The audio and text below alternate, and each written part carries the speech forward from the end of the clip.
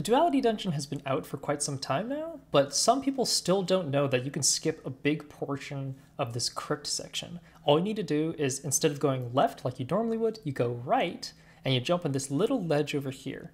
Every class can do this, perform the skip. You just jump over here, and then you would jump a little bit higher up to the second lever switch that you have to do, and then you can just immediately pull the second lever switch, and you can keep on going. You're done.